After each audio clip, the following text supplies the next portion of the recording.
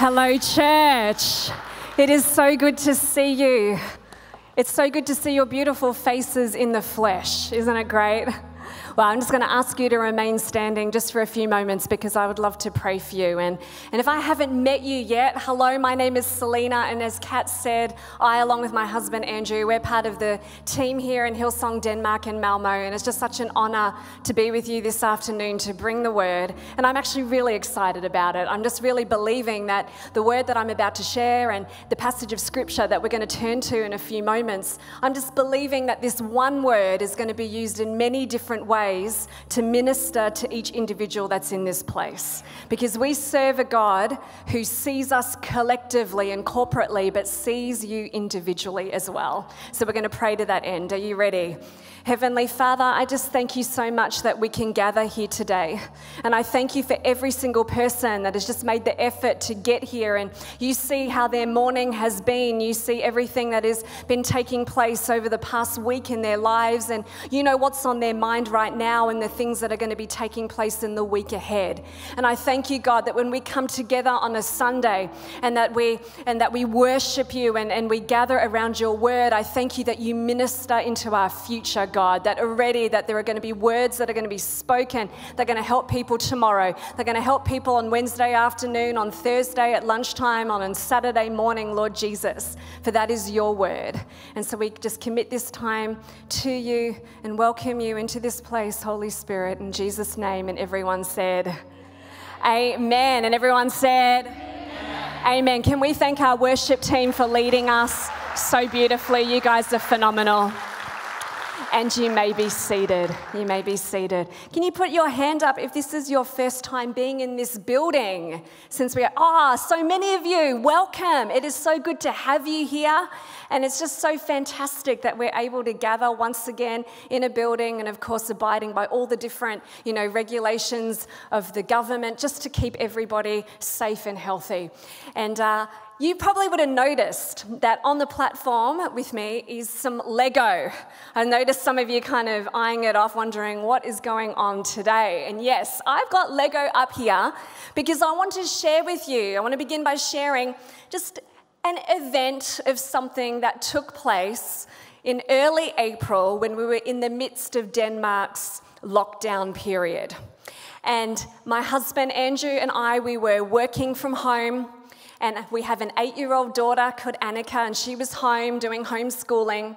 And we have a 4-year-old called Frederick, and obviously not a Berna Hayward home with us as well. And so it was a season of navigating work and schooling and keeping everybody happy and loving each other. That was the goal. When Andrew and I were talking about it, the goal is that we come out of this still all in love with each other and loving each other and still 4 in the family. And so we achieved it, I think. However, there was a moment, one particular morning in early April, where I didn't know if we were going to get through the day.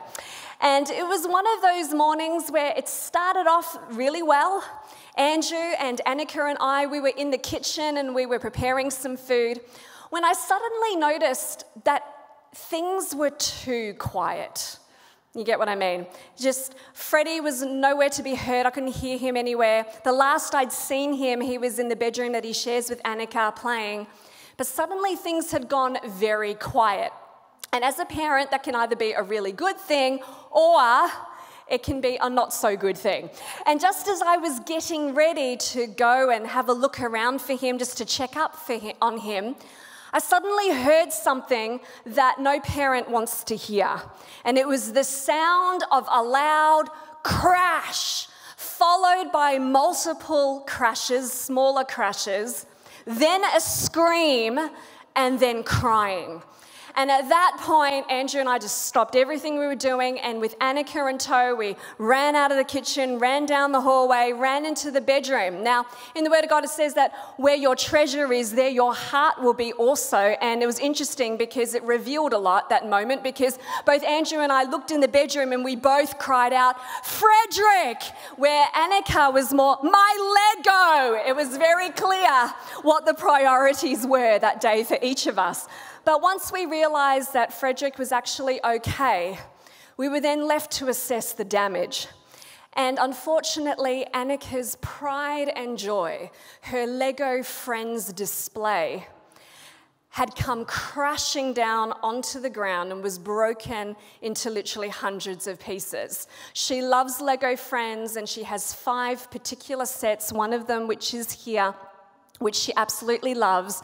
And somehow Freddie had managed to open up just enough drawers all at once to cause the chest of drawers to slightly tip and cause all the Lego to come sliding off. And in that moment, as I looked at all of the pieces that were scattered on the floor, I realized that my plans for that day were about to dramatically change, especially when my daughter looked me in the eye and eyeballed me and said, "Mom, we must fix this now. I want to rebuild my Lego display and you are going to help me." Can I just point out, at this stage, Andrew and Freddie have left the room.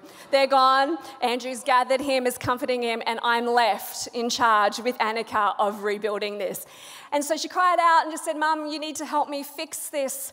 And I realized that that is what we were going to be spending the rest of that day doing. And the title of my message today is called Piece by Piece, aka Rebuild the Lego Display.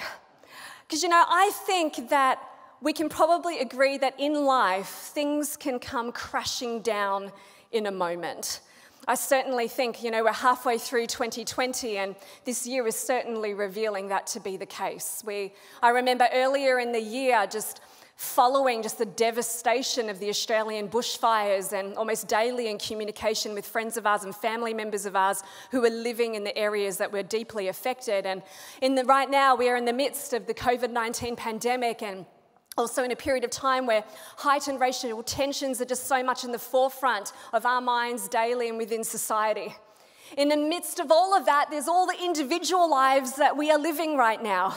Perhaps you're here today and you personally have experienced things in your own life that have just come crashing down unexpectedly. At times there can be marriages falling apart or families on the brink of falling apart. It can be something like in your studies and not passing a certain exam and not able to graduate. It can be a failed business venture, changes in finances, a health diagnosis that turns your world upside down, the passing of a loved one. And sometimes too, things can come crashing down through no fault of our own and simply through the words and the actions or the choices of somebody else. And we're left there with all of the pieces. Indeed, at times we go through seasons where suddenly we're left with the memory of what once was, and we're just left here with a jar full of pieces, wondering how on earth we are ever going to rebuild things again, because piece by piece by piece just seems so exhausting, seems so unachievable, and it leaves us feeling incredibly hopeless. But as I was preparing today, I just really felt that this was not going to be a how-to message. It could be so easy to stand up here and say, right, on that note, here's a how-to message, 3 points on how to rebuild your life after a catastrophe. And you know what? That kind of message could work. There's a lot of great things in the Word of God that could go with that.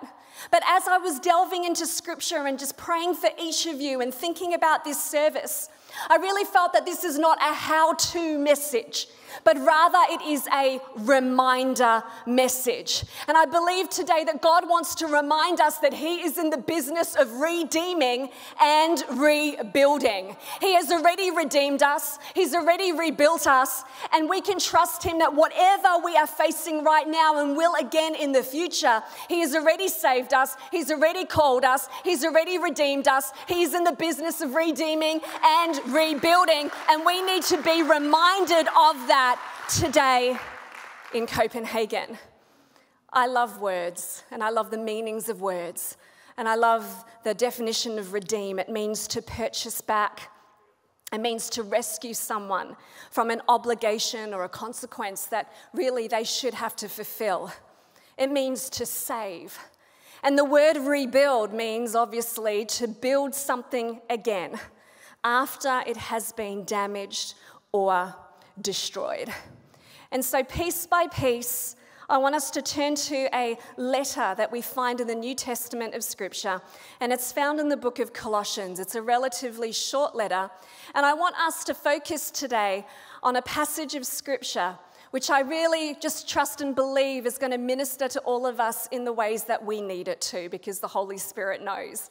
And before I read out the particular passage to you, I want to give you a little bit of context, because as we know, it's so important when we're turning to Scripture that we have an understanding of the overall context of what this letter is for. And so the book of Colossians, it's a letter, and it was written by the Apostle Paul. However, he was writing it whilst in prison. Isn't that phenomenal? Let's just stop there for a moment. Talk about your world, falling and changing and being turned upside down. He's in prison in Rome, and yet he has the capacity and the heart to be thinking of fellow believers in the Colossian church. And so he writes them this letter. And the reason he is writing to the church, the Colossian church, is because it has come to his attention that there is a lot of false teaching beginning to circulate, and he's wanting to correct doctrine. He's wanting to correct people's understandings of Jesus as Savior and of Lord. And so he's writing this letter of correction and correcting theology and warning them of false teaching that is taking place.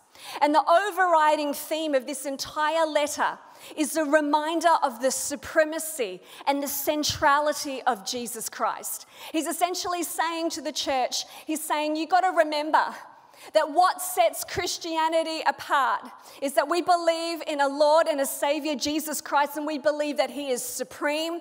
We believe that he is central. We believe that he is above and beyond any other name.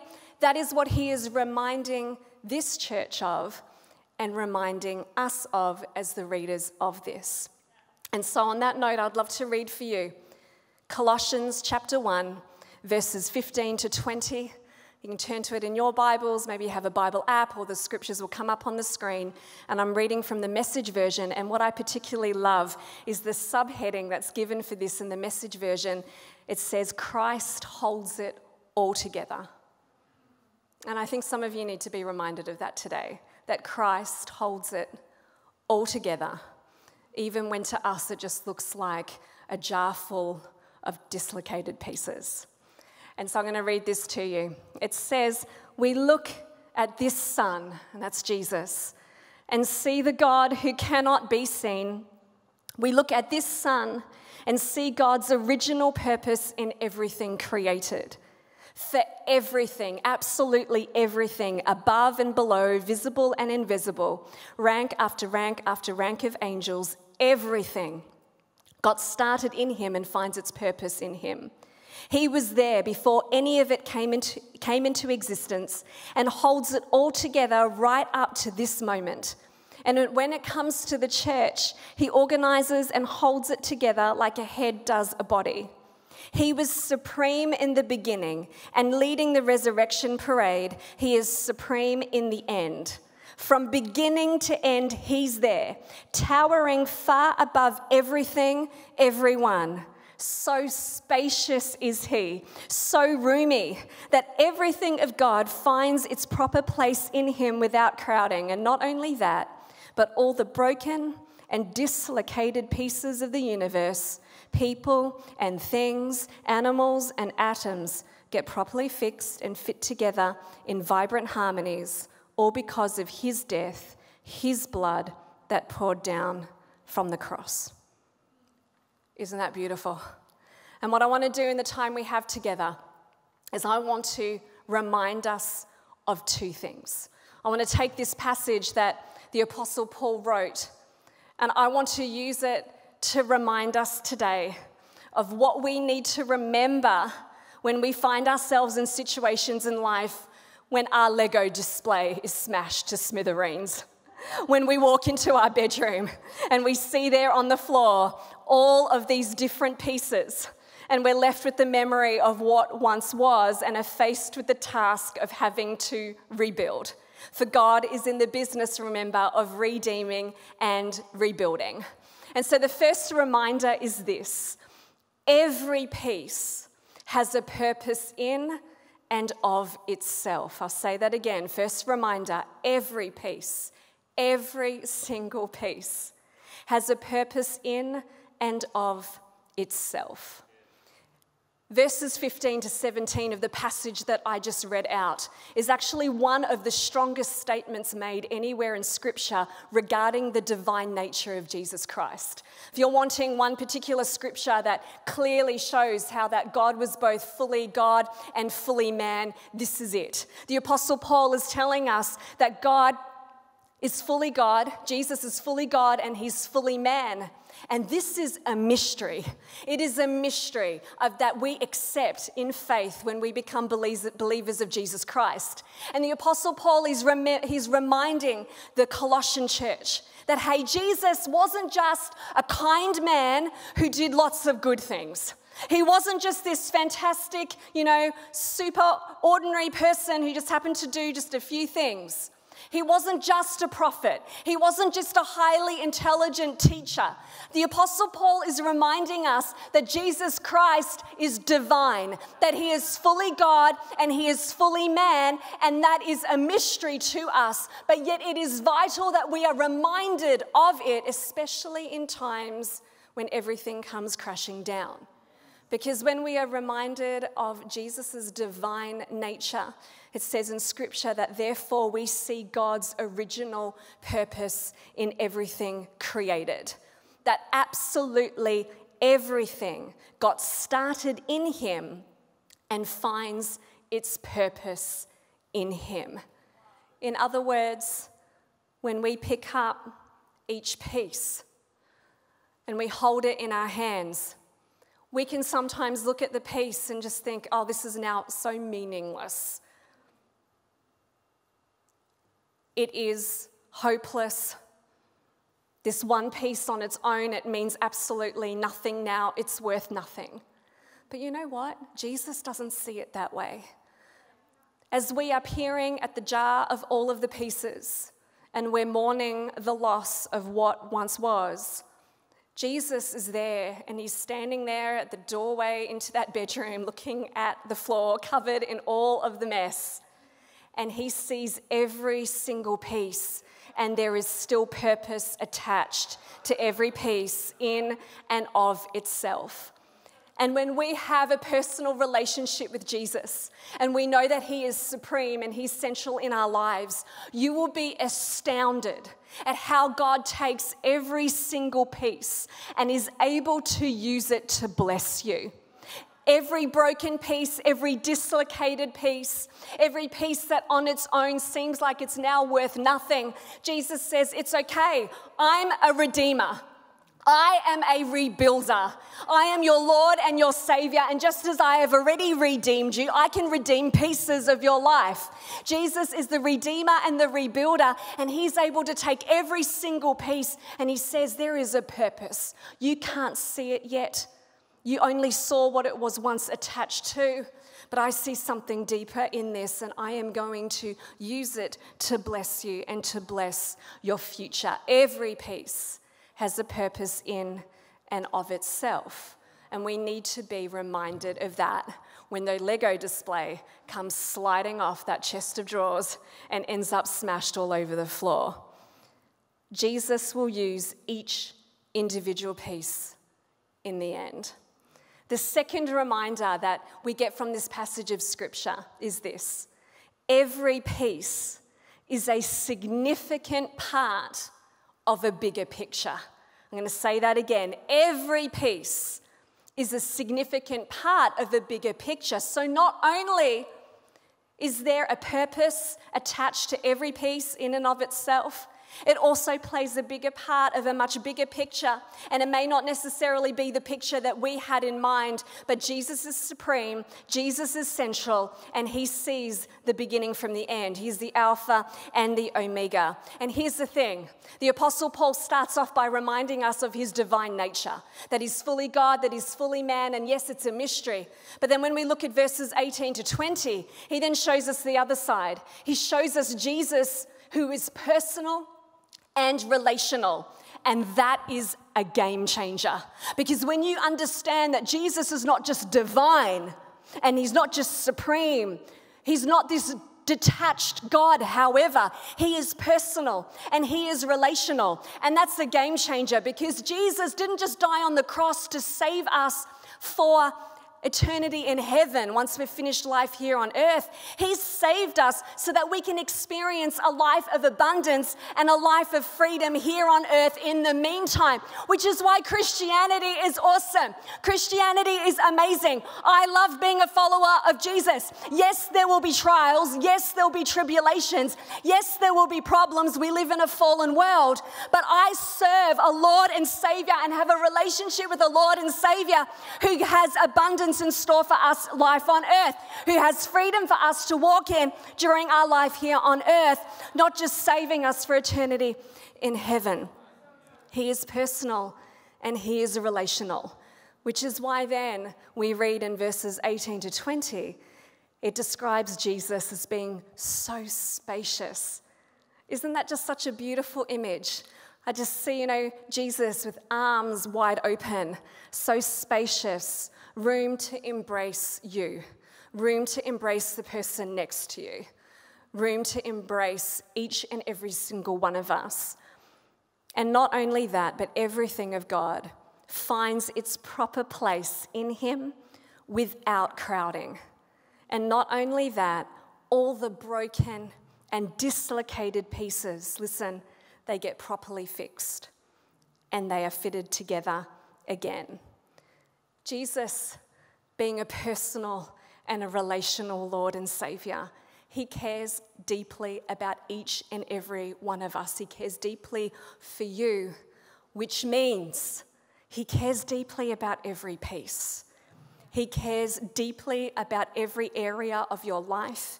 He cares deeply about all the different things that are going on right now. He knows you personally, and he is a relational Lord. Every piece has a purpose, but each piece is part of something bigger. And I just want to really encourage you today, church. I want to remind you that yes, Jesus, he is a redeemer and he is a rebuilder, but he's not finished yet. And that's what some of you need to hear today. You need to hear that yes, we can have all of these pieces, and for us, it seems like it's over. It seems like, well, that's the end. It's all come crashing down. It's over. That's what might be going on in your mind. But Jesus is a redeemer. Jesus is a rebuilder. He is the author and the perfecter. He's the Alpha and the Omega. And he's not finished yet. While there is still breath in your lungs, Jesus is not finished yet. And what looks hopeless for you and looks like the end for you, Jesus is only just getting started. He loves the jar of pieces. He loves this because it is an opportunity for him to reveal himself as your personal Lord and your relational Lord. And yet he is also divine and fully God and fully man. He is supreme. Wow. We have him on our side. Every piece has a purpose in and of itself, and every piece is a significant part of a bigger picture. And I just really want to encourage you today, church, that no matter what sort of circumstances you may be facing, no matter what has been taking place so far, and yes, so much has taken place, and I'm sure that every single one of you has a story, that every single one of you could each stand up with a microphone in your hand and share something profound that has taken place within your life over the times that we've been living in recently. But I want you to know that while that cannot happen today in this service, that Jesus knows that story and he knows that event and he sees what has taken place. And we need to be reminded today that piece by piece, by piece, by piece, that Jesus is Redeemer and Jesus is Rebuilder. Amen. Can I have the team come up and join me? You know, after one very long day, Annika and I managed to rebuild the Lego display. Yay! All 5 different Lego friend sets, this being one of them. And the reality is, for an adult, it wasn't the devastation that it was for my daughter. But I appreciate that in the life of an 8-year-old, when this is your treasure, that is a one-day catastrophe for her. But it was a bit of an inconvenience for me. However, what was really profound for me personally was during that day of working with my daughter to rebuild that Lego display piece by piece by piece. There was a lot of pieces, by piece by piece by piece. God really used it to remind me and cause me to reflect upon a recent equivalent for my own life. And I wonder what my daughter's one-day catastrophe could symbolize in your life. For me, it was the reminder of a recent 4-month season that from like the beginning of October 2019 that kind of came to an end towards the end of January 2020. It was 4 months where I personally, in my own life, just felt like the Lego display had come crashing down on the floor. Where in those 4 months, I was faced with watching parts of my life having to be pulled apart and dismantled in order to walk through some series of things that were taking place during that period of time. And it was hard. And I could identify with the cry and the tears of my daughter as she stood and suddenly saw all the damage. It took me back to the beginning of October and receiving some news about something in my own life that made me realize that, wow, my plans for the next few months, they're looking very different now. And as I sat there with my daughter and as we looked at what needed to be rebuilt, I suddenly realized, hang on a minute. There are instruction manuals for this. Here we were, having heated arguments, picking up all of these different pieces and trying to remind ourselves of how to put it all back together. I was like, hang on a minute, Annika. That plastic bag up there, we've got all the instruction manuals that tell us how to put this all back together again. It was like a light bulb moment. And as we went, we pulled down the instructions and began flicking through all of the pages and reminding ourselves, step 1, put the white one with this one and this one with that one, and oh my word, I suddenly felt God reminding me, oh Celina, if only you would pour over my word as much as right now you're pouring over those Lego instructions. If only in seasons of brokenness and seasons of catastrophe, that just as you're right now frantically pulling for the Lego manuals and the instructions, that you would turn to my word and you'd be pouring over my word, because this is more than a Lego instruction thing. This is more than a manual. This is Jesus. He is the Word. And we need to recognize that this year that we seem to be in, and what's only ever going to continue to unfold right now, we need more than ever to be a church that is building our lives upon the foundation of the Word of God, because it's within the Word of God that we begin to see how things can come back together again, piece by piece by piece by piece by piece. And as I was there rebuilding these Lego displays with my daughter, it took me back to those 4 months. It took me back to this powerful encounter that I got to have with Jesus as he stood next to me and bent over with me, picking up every single little piece and saying to me, you know what, Celina, put that one into there, and now reach for that one, and now go for that one. Don't worry about that one yet. That one's not important yet, but it will be. But you need this one, and now you need that one, that pink one. It's still worth something, so pick it back up again and connect it to this one. It doesn't quite make sense, but you've got to trust me, because I'm a redeemer and I am a rebuilder, and I'm not finished yet. And what was absolutely astounding about that season in my own life was realizing that unlike this situation, where the goal was just to fix the Lego display, what I realized is, oh, hang on, Jesus is supreme. He is over and above and beyond anything we could ever hope for or imagine. He's not wanting to get things back to how they were. He's wanting to redeem and rebuild what's going on in your life for something even better, something that you may not be expecting but will blow your mind. And as I came to the end of those 4 months, things were nothing like how they were, but they are better and they are stronger and they are more beautiful. And I realized that Jesus is into building things piece by piece by piece. He is fully man and fully God, and it's a mystery, but he's personal and he's a relational God, and that is a game changer. And so I wonder today, as we begin to conclude, I wonder if this divine yet personal and relational Jesus is your Lord and Savior. Because we read in Colossians 1:22, it says, "But now, by giving himself completely at the cross, actually dying for you, Christ brought you over to God's side and put your lives together, whole and holy in his presence, and you don't walk away from a gift like that." Would you bow your head and close your eyes? And just in this moment, we're not doing this as a religious moment, but just to give you a moment of privacy. I wonder today, if you have accepted this gift of salvation, if you have a personal relationship with Jesus, if you personally have said a prayer that's invited him to be supreme and central to your life.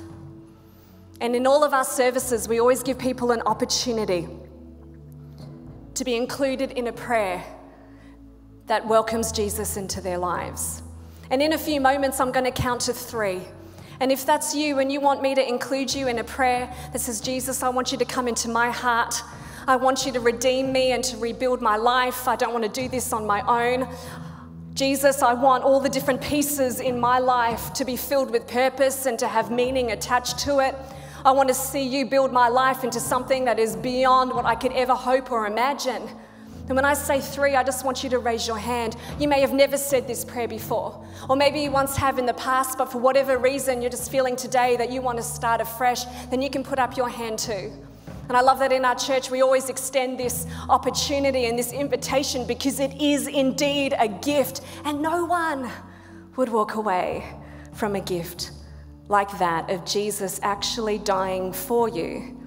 Christ brought you over to God's side and he puts your life together whole and holy in his presence. So when I say 3, just wherever you are, I just want you to raise your hand long enough and high enough so that I can see it, so that I know who I'm praying for. 1, 2, are you ready? 3, hands going up already. Thank you, God bless you. Thank you, thank you, thank you. Over here, thank you, thank you, thank you, thank you. Amazing. So incredible seeing all of these hands going up. I'm going to give you a few more moments to join these people that are raising their hand. Thank you over there. God bless you. Anyone else?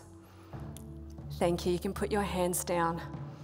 That's incredible. You know what, church? We're all going to pray together. We've got people that have raised their hands. And, even if you did not raise your hand, it's not a hand in the air that saves you, but it's a declaration of faith of our mouth. So even if you didn't raise your hand, but in your heart, it was going thud, thud, thud, thud, this is for you, you can still say this prayer. You haven't missed the moment. Amen.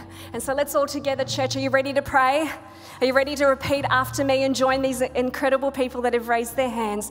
Let's pray together. Dear Jesus, thank you that you are my Redeemer, that you are a rebuilder, and I invite you into my life. I invite you to be my Lord and Savior, and I ask that you would make all things new. Please forgive me for my mistakes. And I ask that from this day forward, that you would walk with me, that you would work with me, and that you'd continue to build my life piece by piece.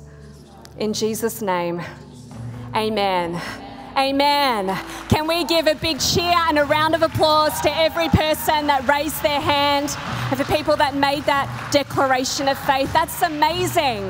That's why we do this. Absolutely phenomenal. And just before I invite our lead pastor, Kat, to come back up to close our service for today and to explain to you a gift we have for every person that raised their hand, I'm just going to invite everybody in the congregation to stand to your feet, have a little stretch. It's so good. And I just really want to pray a second prayer, open to anyone here. I said in the first service that as I was preparing this message, I just really felt at the end to pray specifically about three things. Firstly, you're here and you need God to bring change. That's the word, change. Or you're here and you want God to bring comfort. That's the second word, comfort. But then thirdly, and perhaps maybe a bit more unusual to hear, is that you need God to confirm. And we can quite understand God bring change or God bring comfort, but confirming, what I mean by that is you're here today and you're on the brink of a decision. You've got some new ideas, you've got a new strategy in mind, and you've done due diligence and you're doing all the pros and cons, and you think you know what that new way forward should be, but there's something in you that's just saying, God, I just need you to confirm this. I just need you to really show me in a unique and specific way that yes, this is what I'm supposed to be doing. And I'm believing today that God is going to bring that confirmation to you, that he's going to bring change, that he's going to bring comfort, and he's going to confirm. So once again, if you'd close your eyes, and if that ministers to you in any way, just lift up your hands up to heaven. Just lift them up to him. It's you saying, yeah, God, I am open to you bringing change into my life. I need you to bring comfort, and I need for you to confirm. And God, you see every person with their hand raised, and you know what that means. And I ask God that you would now do what only you can do, that you would set in place the motion of change, that God, that the areas of people's lives that are stagnant and don't seem to be moving forward, that there's just this jar of pieces, God, that you would bring change, that you would begin to show purpose again, that you would attach meaning once again to every element of their lives, that you would change, God, the circumstances. I thank you that you are a loving God who comforts. And right now, Lord God, it says that your word is so spacious and so roomy. And I pray, God, that people would experience your tangible presence of comfort, that they would have a sense that you are right there, right next to them. I thank you, Lord God, that social distancing does not stop you from entering our world, in our circumstances with your presence, Lord Jesus. And now, God, please confirm.